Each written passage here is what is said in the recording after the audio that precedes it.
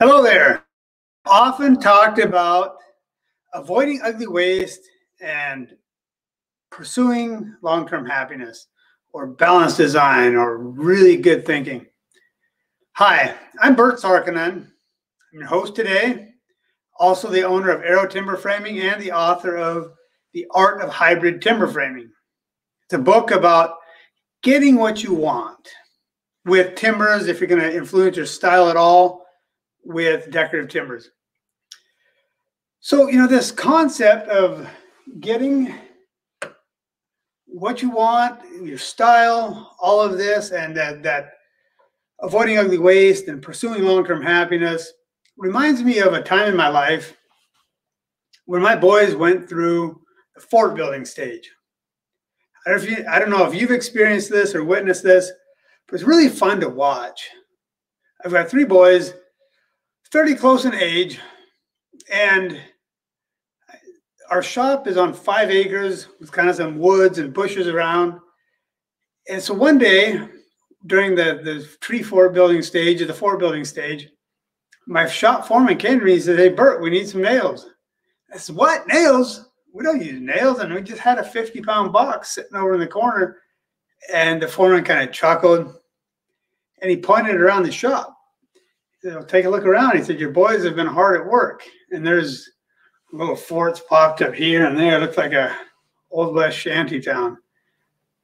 And I kind of teased one of my boys. I said, "That's kind of weird. The fort's all right around the shop here. They're not farther out back in the woods." And my son, who might have been 10 at the time, looked at me like, Dad, we don't want to haul the boards way out in the woods." So they had proximity of scrap lumber, nails, forest. Hey, what's not to enjoy? And that is kind of the epitome of pursuing long-term happiness. These boys just didn't really know their why. They just want to do something, just like you with your itch of building something. You want to do something. You may be drawn to Classic. You may be drawn to Craftsman. But that feeling of purpose and happiness and fulfillment is a little bit like catching a butterfly or watching a butterfly. If you try to catch that butterfly and keep it in a jar or pin it to a board for a collection, the happiness is going to die. And another evolution of this fort building stage is kind of funny. So my youngest son, they had really got into it. It was almost multi-generational in the age that kids build forts, but they called this fort the Nub. And when it was done, it evolved slowly over time. When it was done, it looked like a prisoner of war camp. They had a jail built, all these logs and little branches and stuff put together. They fabricated some sort of door and lock. They had barbed wire, trying to mimic concertina wire. And just really only boys could get there with that slapdash, hey, let's do this, and how things evolve during that part of it. And one summer, my youngest son told my wife that he wanted to just wear his shorts, never take off his shorts the whole summer. Summer was going to be delightful and fun. And he was, of course, spending a lot of time at the Nub. He would buy top ramen and eat out there and sleep out there. But he did manage that whole summer with just the shorts. My wife looked at it and figured, well, he's swimming in pool water a lot, chlorine. And so he was brown like a nut and just glorious summer days. He would even put his church pants over his shorts so he could indeed fulfill his vow that he really was in shorts the whole summer and totally enjoyed it. Good time in life. Eventually, that died and went on. But on the other side of that just spontaneous, boyish fun, that whole summer thing, I built a playhouse for my wife, less of a playhouse than she's Swedish. Her parents are from Sweden. So it's a kind of traditional Swedish red with the white trim and the board and bat siding, and she just wanted that out in the sandbox as a little playhouse and plant some tulips around it and likes it. it doesn't get used much, and certainly didn't get used as much as the nub, not even a fraction. And it makes me stop and think about, why. And it also applies to what we're doing here with, what if you're classic, you're going to like some things about classic, you like some things about Craftsman. But that whole juxtaposition of spontaneous fun and precision planning and all of this, can they be married? It's one of the things we try to do. I try to do when I'm talking with people is let the spontaneous fun and generate a bunch of ideas, and then just try to take some of that and unify it and help guide that. Really rewarding. It's been a fun ride and lots of projects down the river.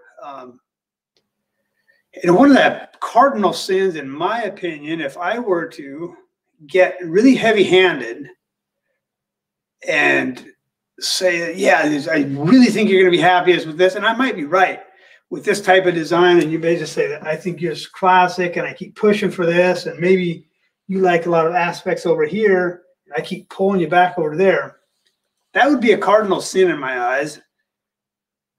It's a little bit like, let's go back to the tree fort thing and forts and kids. Say, for example, that my son wanted to build a fort, and I kind of got wind of it.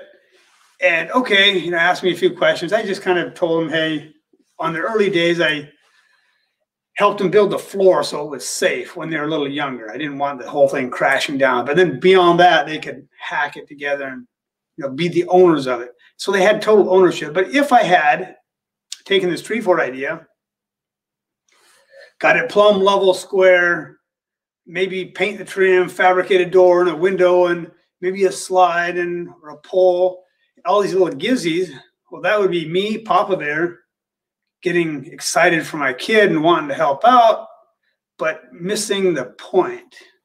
And so I would have taken that thing, built this whole fort, and I can guarantee you see it time and time again, that the boys wouldn't have spent a near amount of time in that fort because it's not a fort. It's missing the point. It's not theirs and no ownership.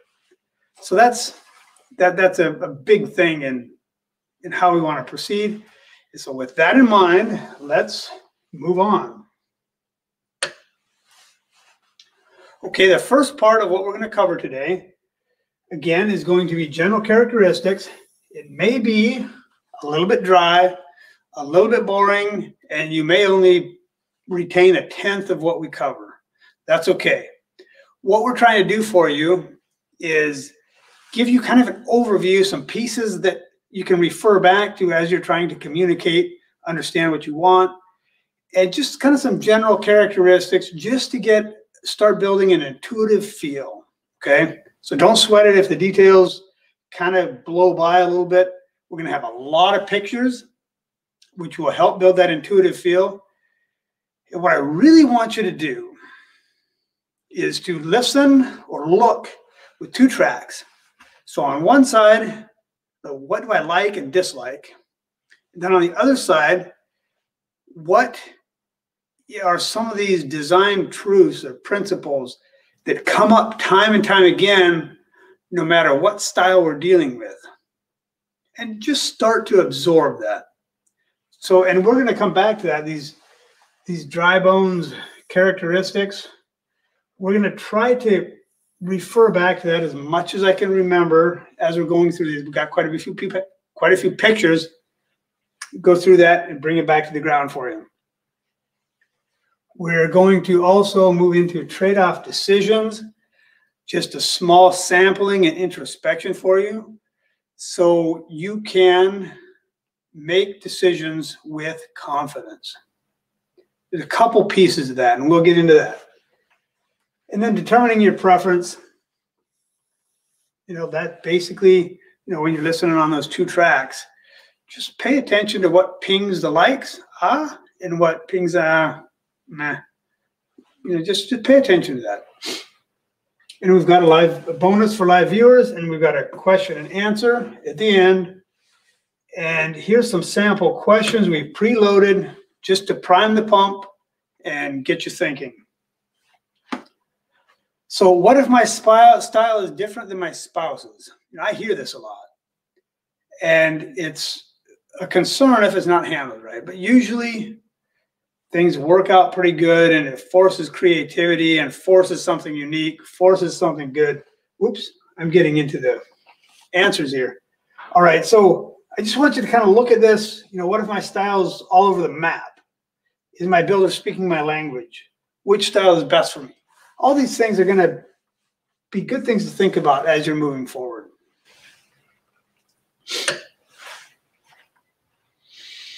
Okay, here we are, dry bones.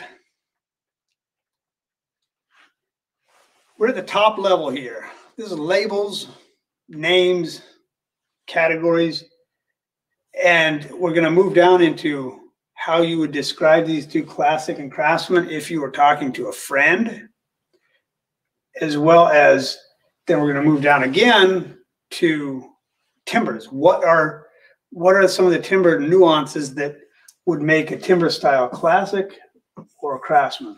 Okay. So with Classic, you got Southern, Country, Greek Revival, Neoclassic, Colonial, or Federal. And Classic is, so those are some labels. If you look back and look at, you know, styles and different things, how they're named, you find some consistencies or similarities with all of these. And we've lumped these together to create Classic as we define it with timber style. Classic is one of those things, when you think about a classic car, what do you think about? Or there's classic home styles that just kind of become a classic. What is that? What is that? And so in my mind, when I think of classic, it's got to be something that has been around, that was produced, and you don't know a classic until it's done, in like the example of a car. But yet there's something that has just got some vibes, some lines, something that really just generates good vibes and hangs around. Homes can have different roof lines, cars, different shapes, silhouettes, and they just resonate for a long time, and then therefore they never go out of style. It kind of makes them a classic. That's what we're talking about with architecture. So Classic is never going to be like really wild and zesty, or in some sort of weird way. They're always going to be just muted, nuanced flavors, lines, that sort of thing. Craftsman, when you think about Craftsman, you've got bungalow. You could have cabin here a little bit because it's small, or not. Cabin kind of goes a little bit more rustic. But cottage, prairie, the Western ranch thing, you know, that we see a lot of the low roof lines and big overhangs with that, you know, ranch, rustic. So they kind of blend. And then arts and crafts. And with arts and crafts, this was about the turn of the century. The Craftsman movement, it was often called arts and crafts.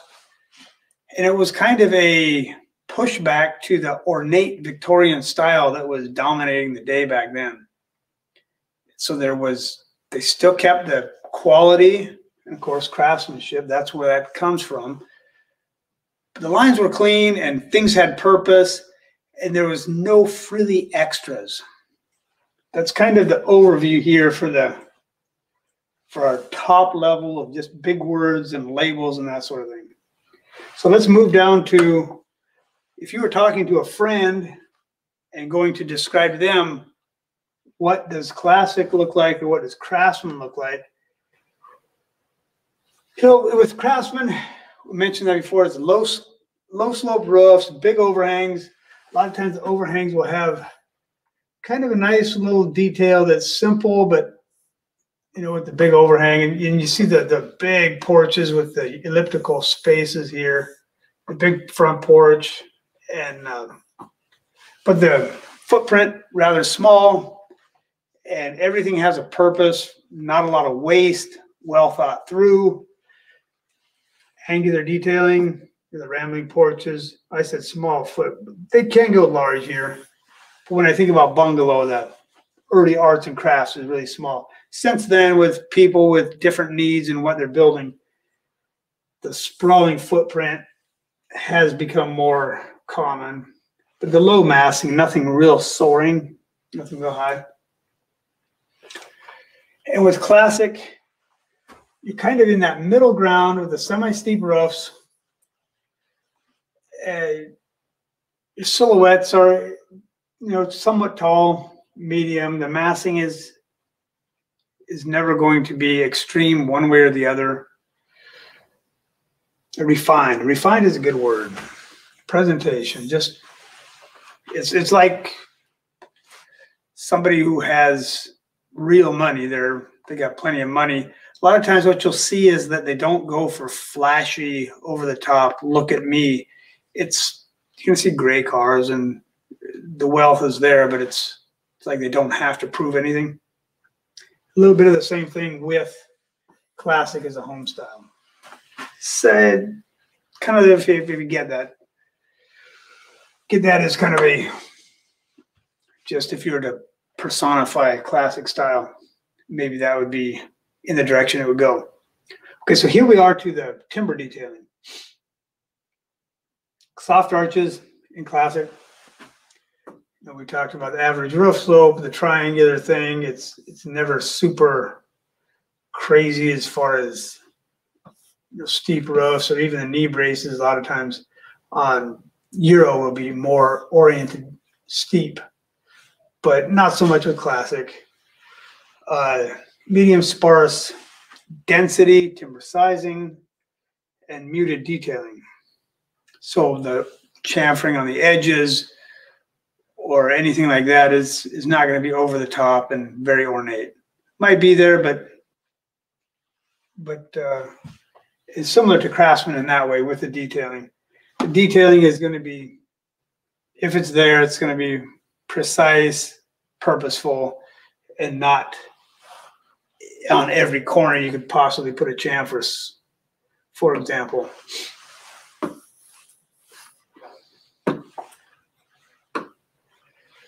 So with Craftsman, the detailing on it is purposeful. A lot of times with the Craftsman type of entry beam, we might have a kind of a taper up, come up again, maybe another taper, another.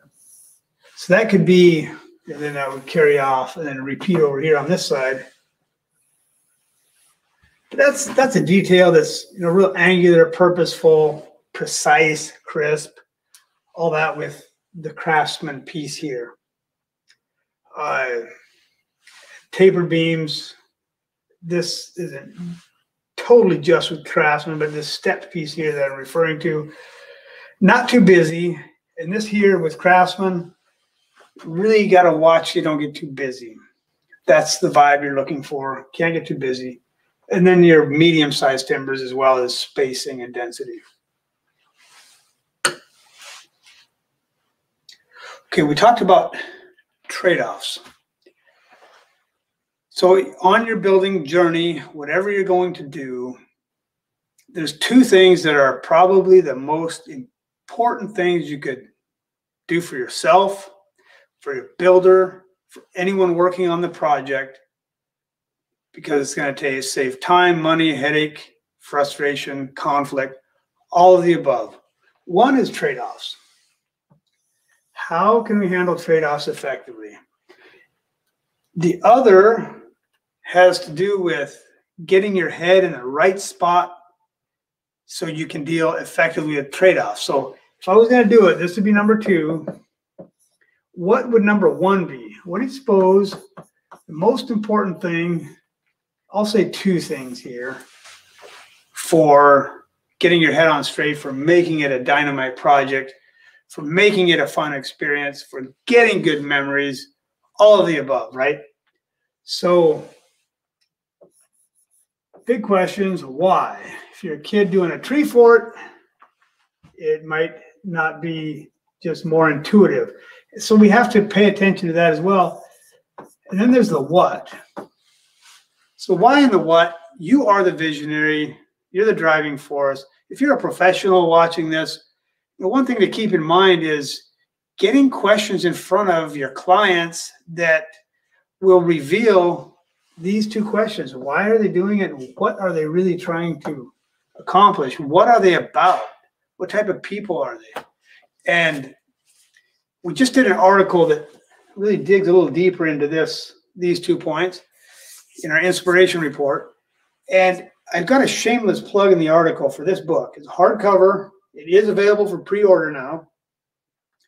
And it comes with a handy dandy timber planning guide as a bonus. We're going to, during the launch, we're going to promote it that way because we just want people to get what they want for their investment when they're building and doing this. Anything at all to how exposed beams will affect and influence space. Okay, so back to the trade-offs here. So if you can get these two done, now with the trade-offs, if there's one thing you're going to write down from this whole seminar, it'd be this right here, why and what, and then trade-offs. And the thing with trade-offs is you have to build a no list. Figure out what you're going to say no to. In this example, I've got you're looking for a vehicle. Say you're looking for a vehicle, and okay, so you need something to haul stuff with, but you don't need big deliveries or big trailers. You might settle on a 1 ton or a 3/4 ton truck. Figure out, that's a good choice. That way you use it from time to time, haul a camper, maybe haul some stuff to the dump, whatever it is. Okay, so before you start even getting to this 1 ton, the way to work with this trade-off continuum that can really help you figure out what to say no to and be totally comfortable with it is to first decide, if I had to pick one extreme or the other, slow hauling, big, or fast commuting, which would it be? If it's one or the other. One or the other. Yes, I know that you got some capacity here in the middle, but one or the other, what is it going to be? Well, in this instance, you would have to take that one because that's how you would predominantly use it. Because, from time to time, that's where we're at. So you can do the fast commuting, then you can decide you're at this extreme. Excuse me here.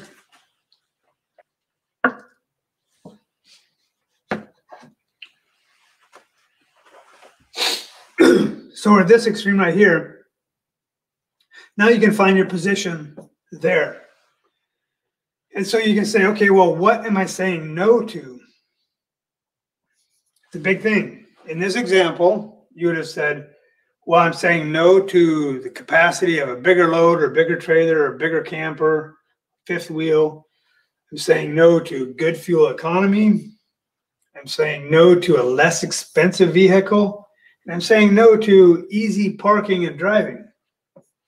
But you can say, okay, well, I'm down with that. I'm okay with those. I can sacrifice that.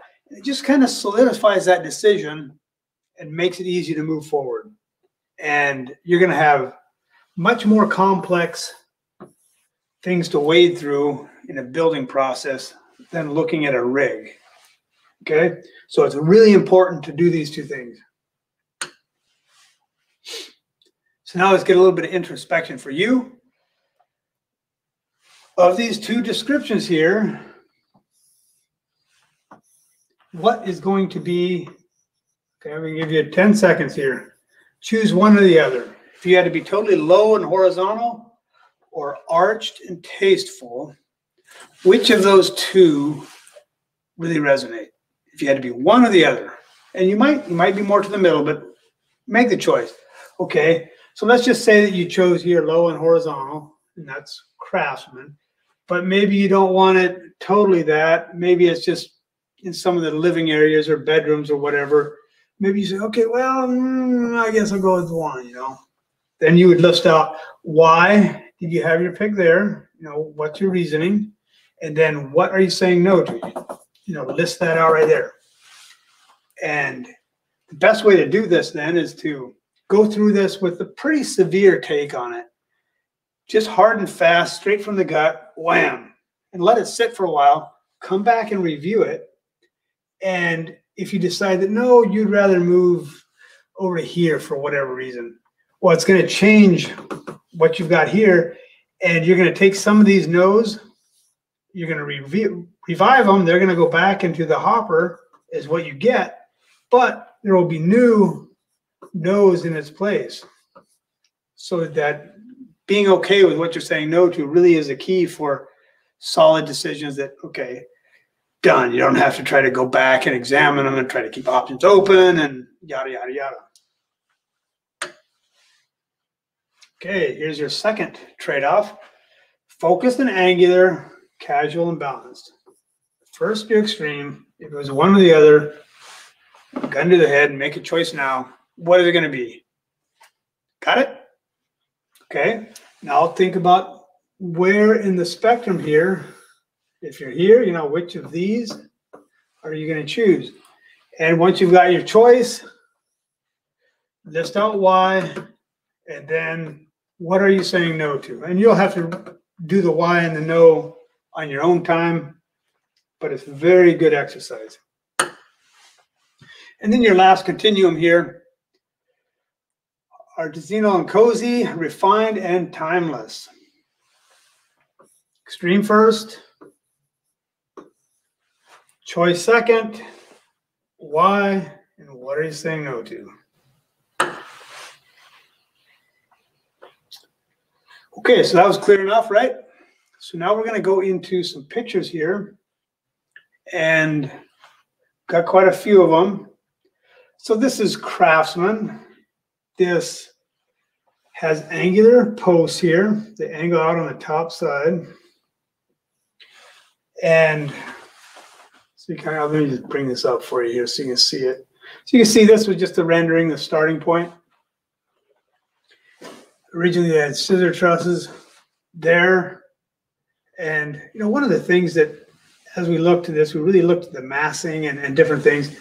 And this was one thing that just, not really anything to do with me, but just looking at the whole thing in general, was just like a oyster with a grain of sand, and it just kept coming back to me and just itching my mind, driving me nuts. And so one of the things we did with that is we built on this angular piece here. See it there, you see it in the timbers, and you see it right here. So what does an angle like that do? And I believe we had it on these posts as well. Just flare out that outside angle. What does that angle do? Why is that so valuable? It's one of these tricks that make you see things differently because it angles out. So why, if we go back to here, see, this is, when you look at that, that's fairly high. It's kind of a lookout. This is up in Alaska. You can see the snow on the ground. But that was a sore thumb in my mind. So I just took liberties, and as we designed the timbers, kind of made this blend so it, you know, if this is way out of balance, it's going to affect how the timbers look right here. You know what I mean?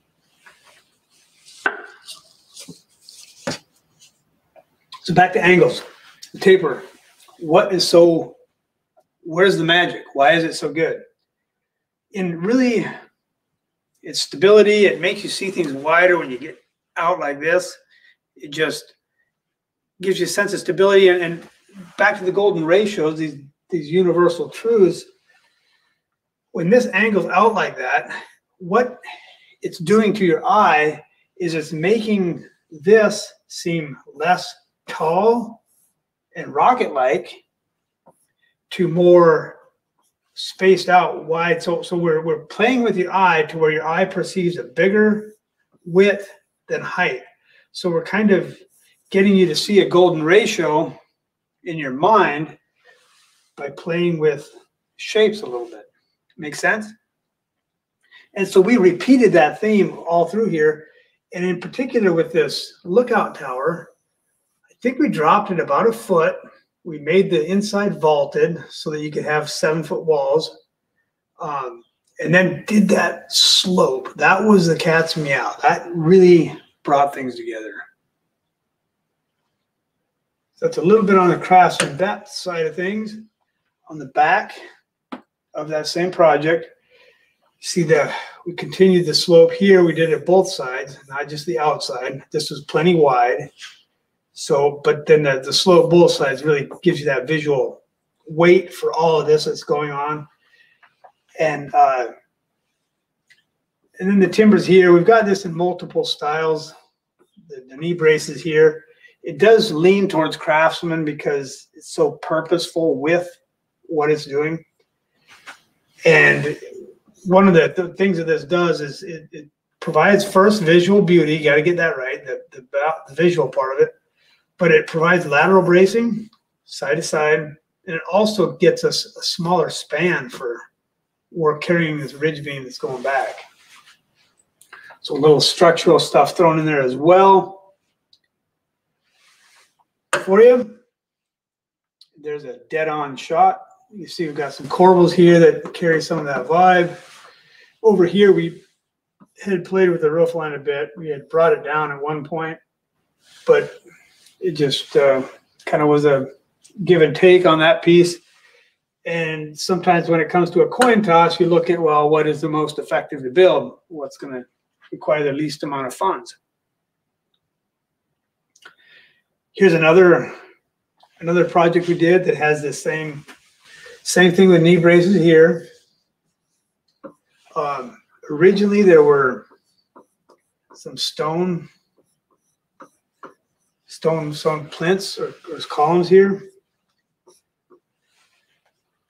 And if I was doing this again and knowing that it was going to come down to here, I may have tried to get the knee brace to come closer down so where it just for more visual mass here grounding it. But here you can see also, you can see that. You can see this king post, still kind of simple lines. There's nothing real extravagant. And then it has this step detail. So there's also a reason for doing that with how the timbers are going to come together in the joinery. But that's a little glimpse of the Craftsman there. Here we have it in the back. And you can see on this one, we brought it a little lower. I do believe when it was designed, there was going to be some wood, some stone there, but sometimes it looks cleaner without the stone. Another idea that here you've got the stepped king post again. It steps up once more there. Skylights, pretty cool for getting light in. With Craftsman, so these trapezoid windows, sometimes we'll get some designs in where they have trapezoid windows and then have a placeholder with an arch timber. And I either get people to change the arch, get the arch out, or get rid of the trapezoid. And the windows could go, you could go to an arched window, or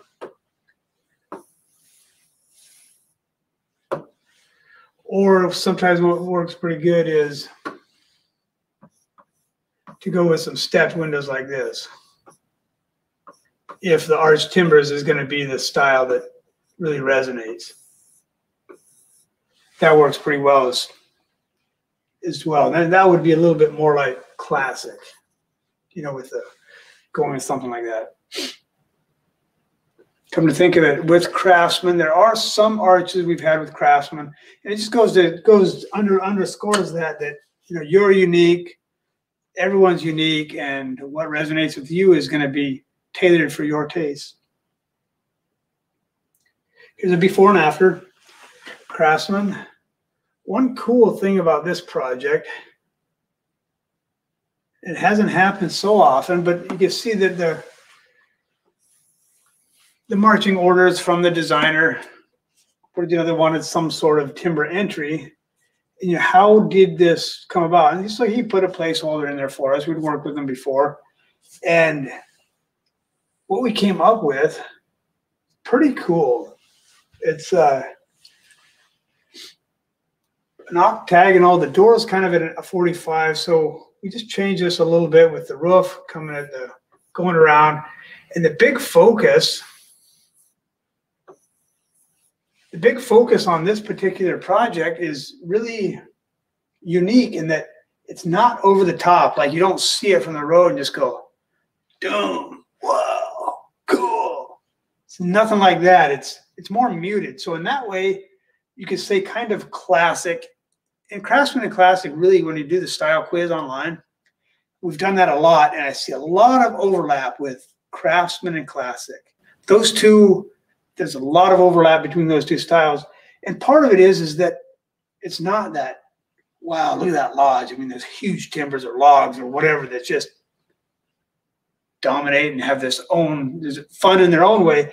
This is so muted that you get in here and it's really intricate, really neat. I'm going to zoom in once more here for you.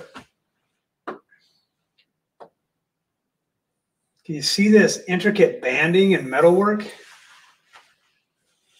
Really cool.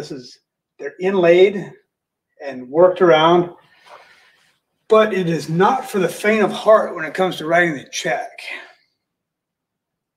Cool look, arts and crafts all day long.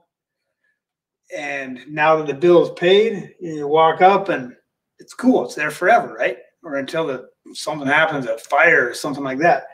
But it's just really a solid investment that brings delight for a long time. But you have to be prepared to write a big number on that particular one. But that's a really unique look, but definitely arts and crafts for its attention to detail and its angular prose, but the attention to detail there with that metalwork. Here's another view of that. And one of the tricks, just on a bigger design thing, you want to have purpose when you come up. So we designed in these benches so that, you know, when people come up, it kind of guides you through and you get this little experience. Great job with the plants and everything, the way it came through. And here's the back. So we're still using pegs and whatnot over here, but just the, you know, accents there, and then down at the bottoms, you can see some down here. And we're back to the angular purposeful. I do believe this has a step. This may have a slight curve here, may not, but really simple, straightforward. So here's another Craftsman, and I talked about Craftsman with curves. This was drawn up with straight beams originally, and it just had I believe they had 2 posts in there. We played off of that idea, but this is really, when you just look at this thing in whole, you see the stone, you see the detail. Corbels have their own thing. Just all told, you just look at it and yeah, it looks arts and crafts. There's kind of the double posts and the fine craftsmanship and different things. They just really say that. With this particular project, we were working again with roof lines to make it fit the timbers. One of the things we had to do was lower this garage roof because it was overpowering everything else. We just really had to make this be the star. Another thing that happened is we put just a little flag roof here that helped bring that down to the ground, and it also mimicked this flag roof coming down. I think we increased the pitch a bit. It just really flowed a little bit better. And then Girly, I believe, yeah, client with a cute nickname. Anyway, she really liked the curves, and so you'll see the curves here. But in spite of that, this is really Craftsman. Here's an example of stone that's really high, but it doesn't look out of place when you look at everything in context. That's that control knob piece, and even where these beams are on those, and all that plays in unison to kind of work it in and just get that solid beauty that it just looks good from all angles and no matter where you're at. Here's a picture of the back patio. Beams cost a pretty penny. You have to get a log that big here. That's an endeavor. We have a mill that makes it easier now. So good news for you in the future. We played with the same things. The double post, really Craftsman, then it's softened with a little curve. Same thing out here. This outside piece has a little curve to it. And we've got a stone that height was toyed around with to make things look good. So now we're moving to classic. And with this picture, what you'll notice here is this soft, long arch. That's kind of, you get a strong shape like that, and that's going to really put you into the classic camp in a strong way. Especially with the pieces, you got a few extra pieces here. Sometimes they'll be turned perpendicular to the top chord, or even somewhere in between, so it's partly perpendicular to the curve. In this case, we have some logs which are going to be a little more rustic. So you could make a case that, oh, I think this is more rustic. You look at that, the wood on the ceiling and the stone, that seems more rustic to me. And I'm not going to argue that because it's really close, certainly. But because of this big form here, when I see that picture, it's like, that's where I go with it. Here's the front entry. And with the front entry, with the combination of logs and stone, and then the shorter span here, it's less of that long, dramatic, classic arch, right? So this one could very well be more in the rustic camp. You do have a little more, this wood here is not a semi-transparent stain. It's got a gray color, which is going to push it more back to classic. But those are some of the considerations that when we're talking style and what people want, that we're kind of lean to when we say classic. And the inside as well has the long sweeping arches. Really cool. Log posts worked in. But and then you've got the sheetrock inside, not wood. So maybe push it a little towards classic rather than rustic. Am I making sense so far? Okay, so you know the drill, right?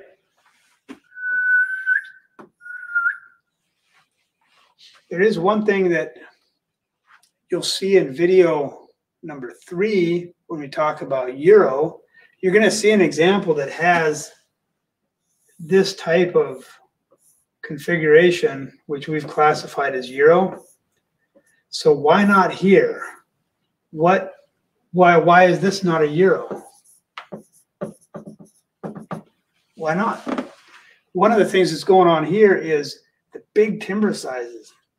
And you've got the timbers and the decking, but yet it's got that strong classic piece to where, when it kind of defies a category, a lot of times classic becomes a catch-all. Just, it's a little easier to throw it in there somehow. And here's a floating gazebo on the same project, Bethany Vineyards. If you're ever in the area, great place to stop. Beautifully manicured.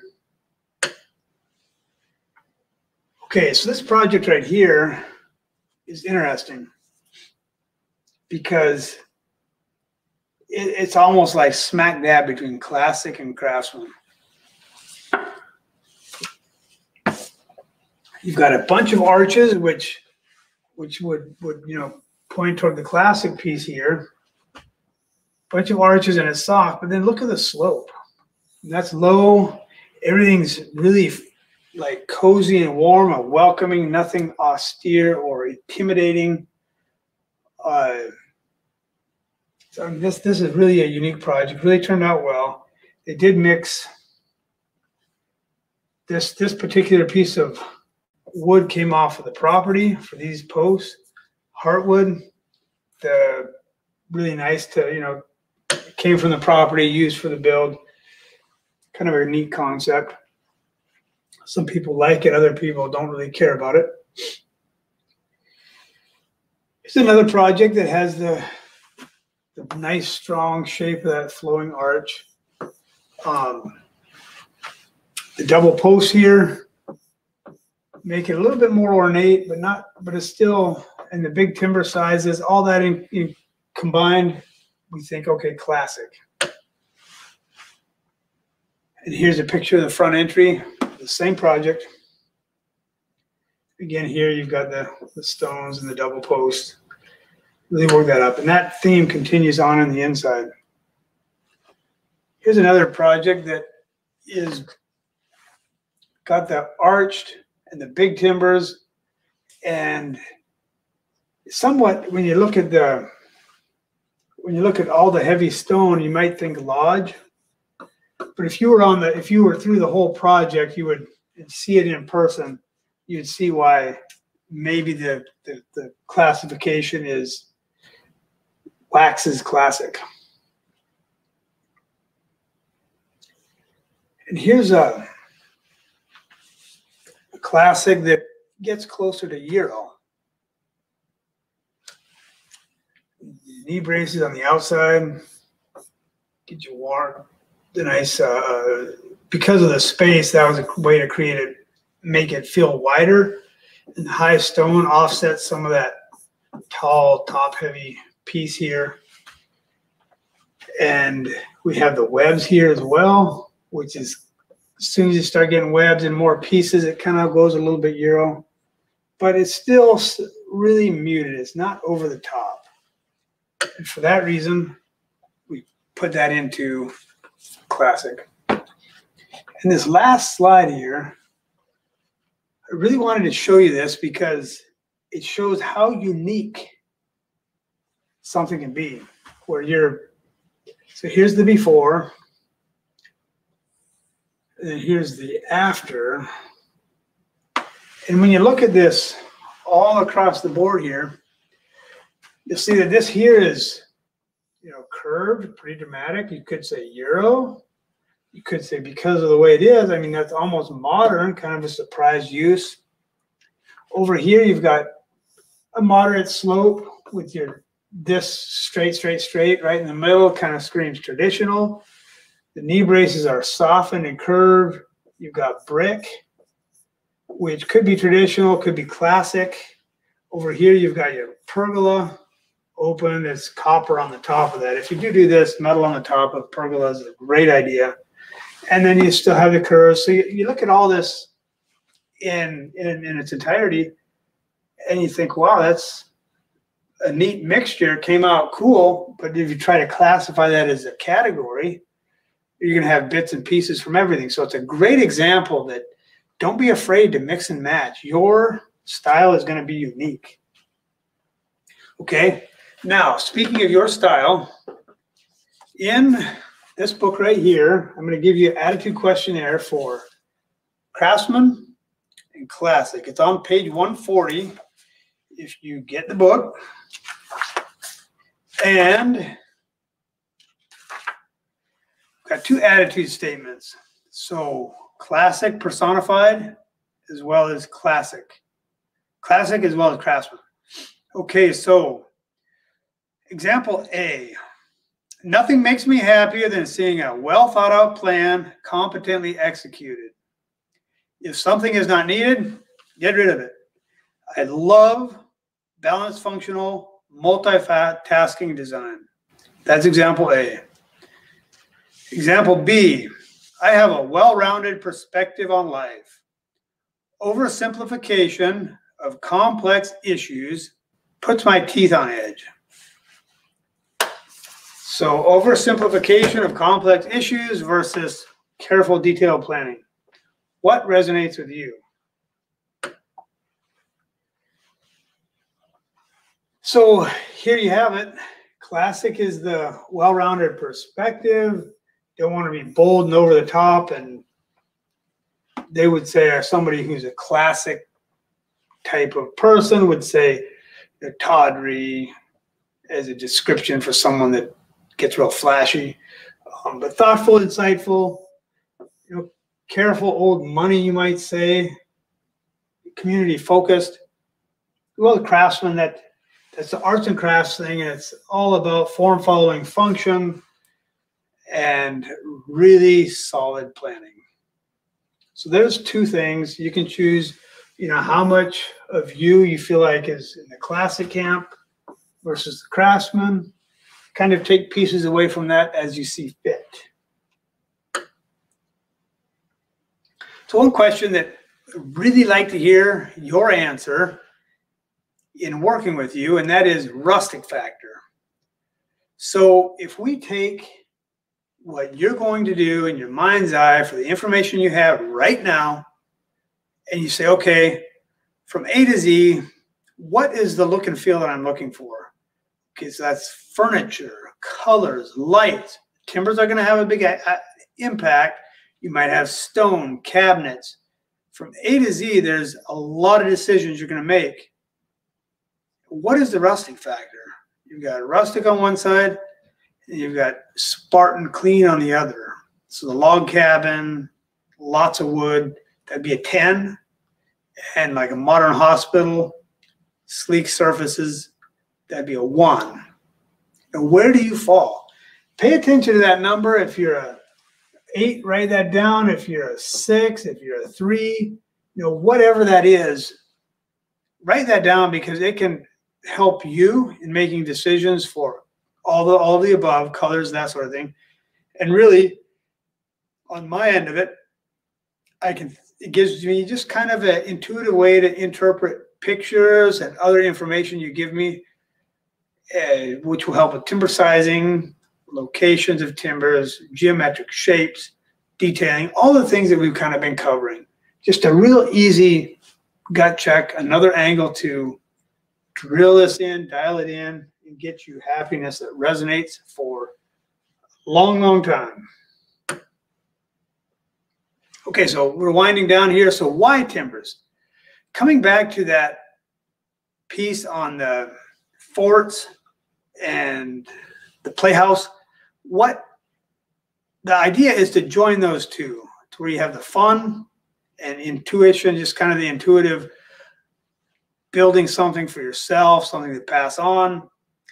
In the previous webinar, we talked about getting something that resonates so you can share it with friends and family. You can enjoy it in small little ways, little perks of delight throughout your day, kind of in small ways throughout the week, throughout the days, months. That's really some big value. The other piece we talked about was how wood is renewable. It's been a building material for ages, and how it sequesters carbon. It helps with climate change. So a lot of good reasons for why timbers. The biggest one, of course, is making it personal. It's a great way to express who you are and have some fun. Bring in that fort building in a way that is used with kind of some guidance and some universal truths, design truths and principles. Have something fun. Just be part of you, just expressive. So that is why timbers, and it goes back to chapters 1 through 5, understanding why you're doing it and what you want. All right. So we are here with the actual book, of course, available for pre-order. If you go to arrowtimber.com, it's available for pre-order there, and I will write a little thank you and sign it so you get an autographed copy, and during the launch, and including the planning guide as well. So really wish you a fun time. I wish you clarity and all of this for as you move forward. That is why we've written the book, to really help clarity, traction, good investment, all of the above. So enjoy it. Hope to meet you sometime. And we're done unless you want to hang around for the Q&A.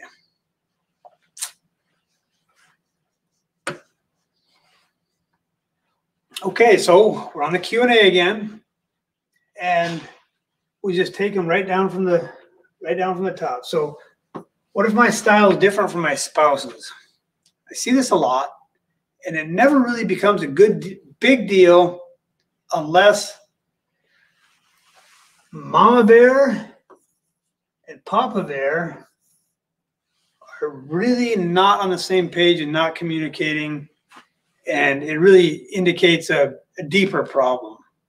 Sometimes when this happens, I've seen it a couple times firsthand, where the two pieces just have a ideological difference, or maybe there's some deeper relationship issues. And usually if that's the case, a building project can bust the whole thing apart.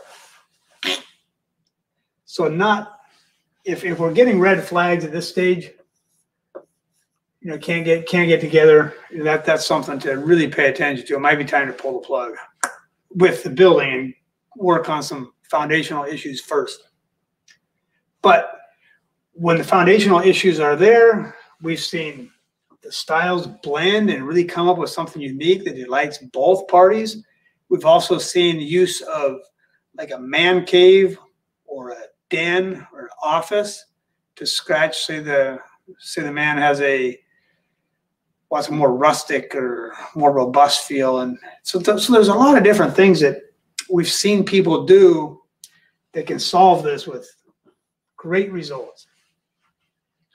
So how do I know if we're speaking the same language? And this comes down to, I'm going to answer these two questions at the same time here. We've got, does my builder speak my language? And really, if you're talking with your builder, I can't give you any real perfect, like, if this happens, run. If this happens, you're on target. Nothing like that.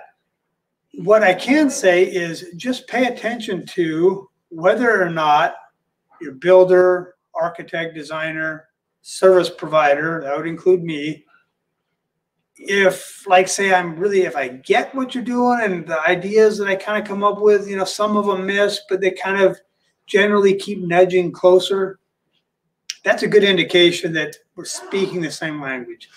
And from my own perspective, my own philosophy, what I think of is that it's on me to understand, for example, what does heavy mean to you? And what does classic mean to you? What does craftsman mean to you? So as we're working through this, try to modify my understanding and nuance of the words you use and the pictures you show to capture that. And so that's speaking the same language, if that makes sense. So style decisions with more confidence. I think we've got this, but because it's so important, we're going to just say, first thing, why? Next thing, what? So what are you about anyway? Why do you want to build this? What are you hoping to accomplish? These are questions you might write down. Big questions. Handle them. You'll be well on your way. Once that is there, you've synthesized what you're trying to accomplish. Then you can go to I'm saying no to this, no to that. You build your no list. What are you saying no to with what you're trying to achieve here? And so you're saying, what are you saying no to? And you build this list out. And you look each one in the eye, the fear of loss. You're going to be golden. You're going to have a great time. No worries for you. If your style's all over the map, a variation of this question that we've heard is, I don't know if timbers even fit my style, especially with a remodel. And one particular instance, I kind of wondered about it myself. The home style was built, maybe early 90s, so it was a complete hip roof. There was one gable end. And looking at the whole thing is just like, will timbers even work? And so I went into the job kind of wondering, sharing the same concern the owner did. And at the end, following the process, it just works. Creativity and ideas are just floating in the air all around us. It's just a matter of some focus, and you pick ideas out and they start to build, and pretty soon you have something beautiful. In this case, the owner expressed it as, not bad, not bad at all. That was his expression of good, or looks really awesome. So don't be concerned about it. It's going to come together. Follow the process.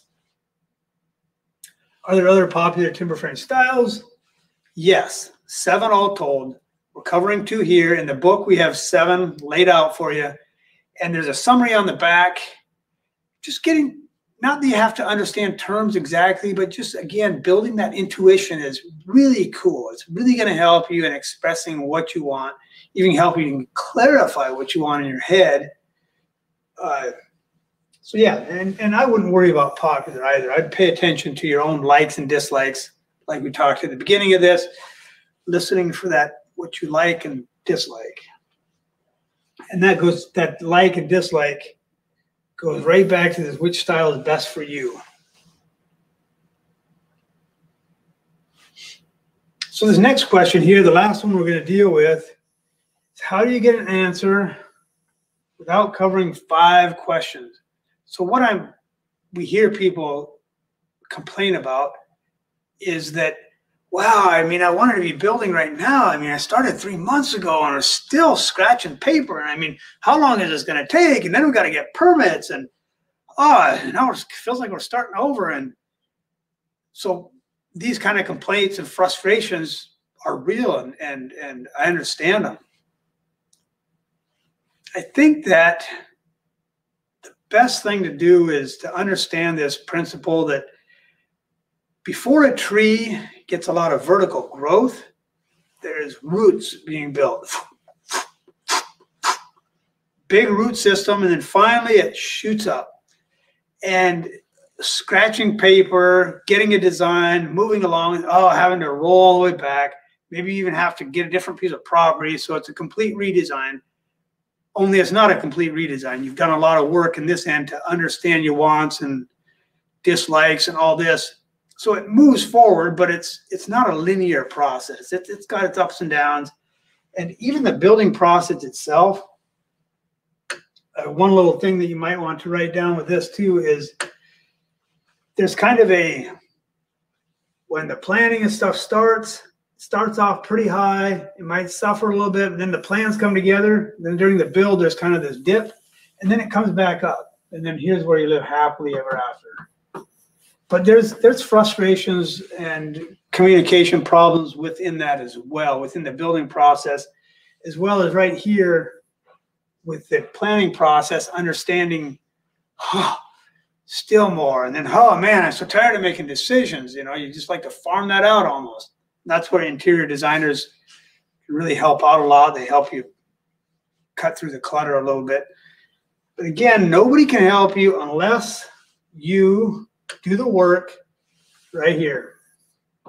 You can have us and other professionals help you do this. In fact, a lot of times we'll do a quick version for people that don't have it together. We'll kind of synthesize what they're trying to achieve and say it back. And if it really lights up eyes, okay, we know that that's what we're going to keep going back to when we're making our design decisions to figure out what is going to work for them. There you have it. So glad you're with me. Thank you.